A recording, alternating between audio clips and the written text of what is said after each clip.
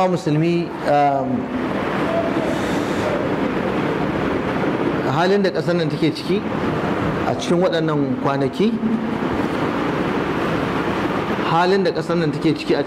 kwanaki hali ne na tasko da damuwa kwarai da gaske, kuma ana buƙatar lalle mu tsaya mu nutsu mu 'yan ƙasar, mu rinka sanin me ake toyawa,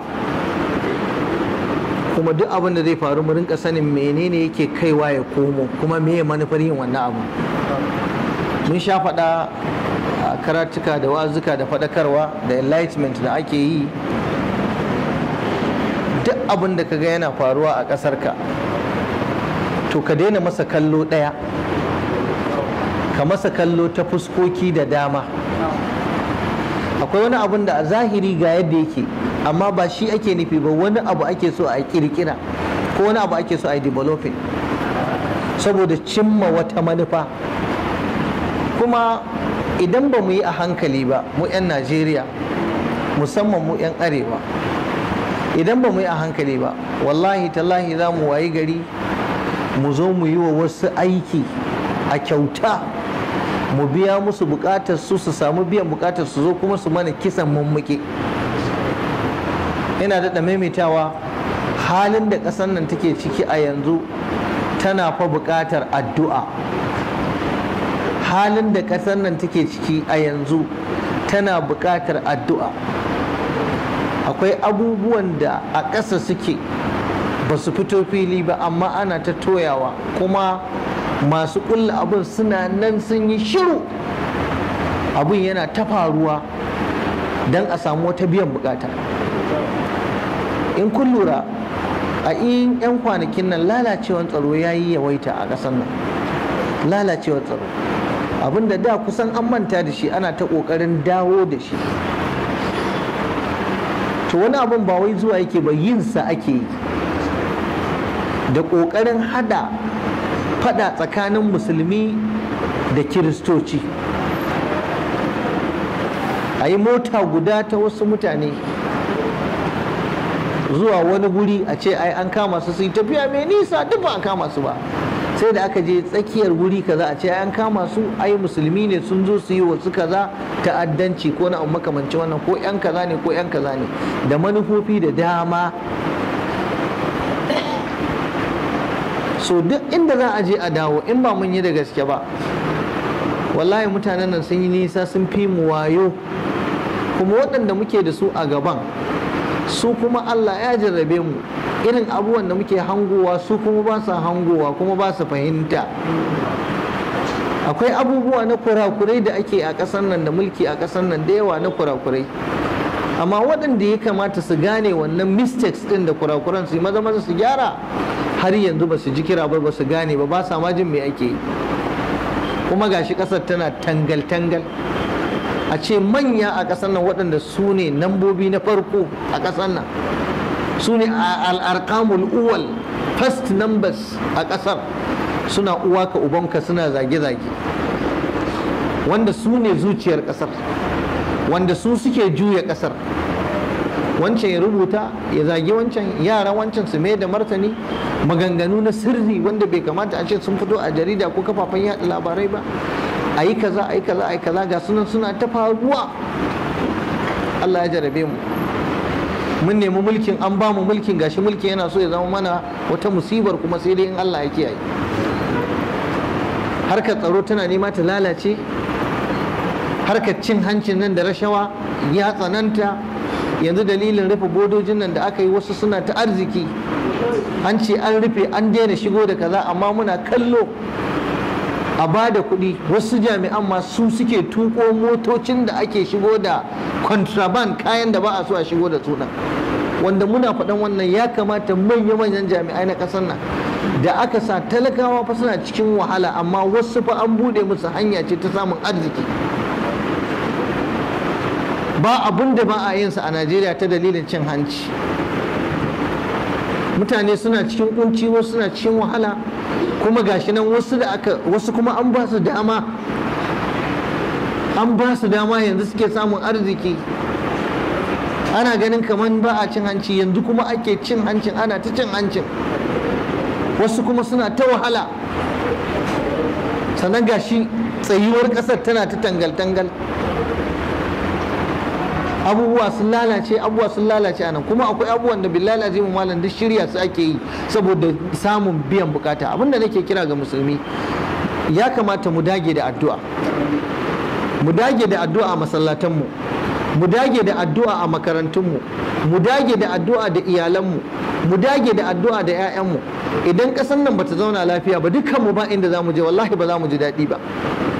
Idan ƙasar nan ta zauna lafiya, mu muka fi kowa cin moriyar, za mu fi kowa cin moriyarta da jin daɗinta.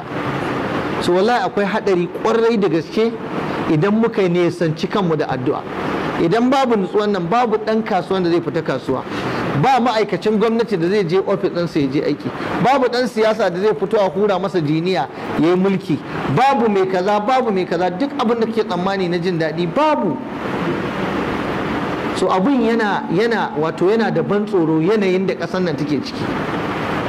Kitimurmurar ta isa, hatta kai ga ana buɗe baki a ce in shugaban ƙasar da zai bai saukai ba da guri. A yanzu ba abin da ake ciki nan, ba mu yadda ba a yi kaza sauransu. To in ya saukawa zai hau, kaddara ya sauka, a sauke shi ko wa zai hau? To wancan abin da ake gudu na daɗin nan shine za a daɗa maimaita shi in ba kun yi da gaske ba. Kisa ko mutum siyasa zai yi, ya tsaya ya yi tunani akan maganganun da yake faɗa.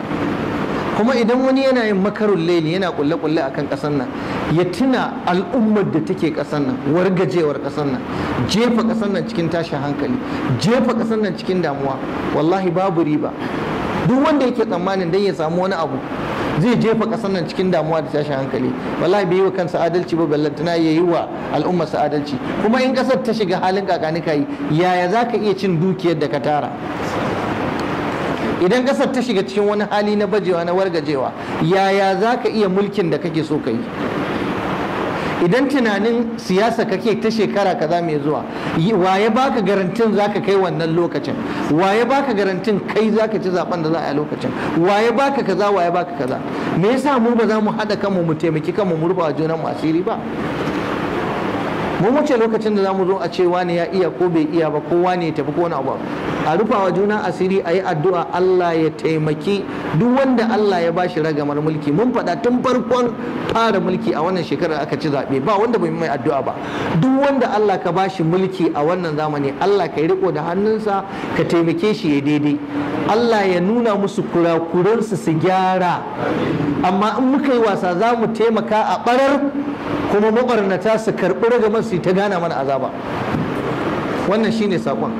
Idan ba mu yi addu'a ba, in ba mu tsaya muka waye muka san me ƙasar nan take ciki ba fa, mu ba mu farka daga baccin da muke ciki ba fa, in ba mu roƙi Allah ba fa, kar mu zo mu yi abin da, ko a yi abin da za mu zo mu rasa inda za mu sa kanmu. Allah fa ya mana duk abin da zai mana a ƙasar nan, abin da ya saura mana aiki. Shugabanni, ku ji tsoron Allah, ku san amanar da Allah ya ɗora muku. Ana nan ana bin ku, kuma ana sauraron ku duniya da lahira. Duk wanda yake shugabantan wani bangare, ko mun karancinsa ko mun girmansa, ya tsaya ya yi wa kansa adalci, ya yi wa ƙasar nan adalci, ya ba da abin da ake da bukata gare shi. Kowa ya tsaya a matsayinsa, kowa ya tsaya a inda Allah ya tsaye da shi. Kuma ya kamata mutum in yana da matsayi ya tsaya akan matsayinsa, ya nuna, ya yi aiki da kujerarsa.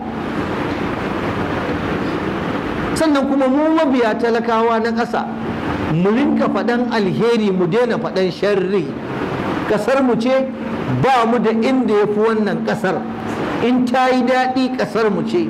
Idan ta lalace ma dai, ƙasar mu ce. To da mu ɓarar da ita mu lalata ta, gwanda mu gyara ta, mu lallaba ta, mu yi ta addu'a muna roƙon Allah. Allah ya taimake mu a lallaba a kai ga lafiya.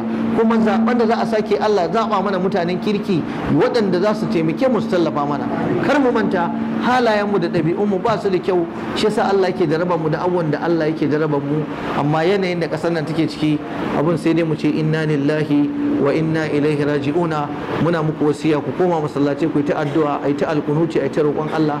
Allah ba mu lafiya, zaman lafiya. Cututtukan da suke ƙoƙarin tunkaro mu Allah iyaye mana su.